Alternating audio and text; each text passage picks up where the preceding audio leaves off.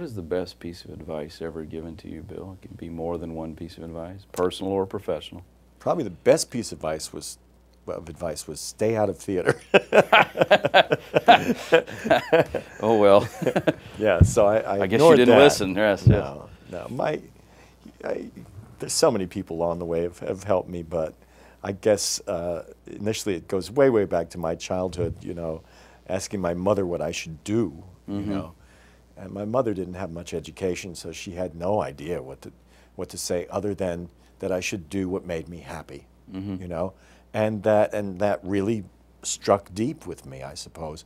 She didn't know it. I mean, she never went beyond the sixth grade, but she was paraphrasing Joseph Campbell, you know, who said, "Follow your bliss." Yes.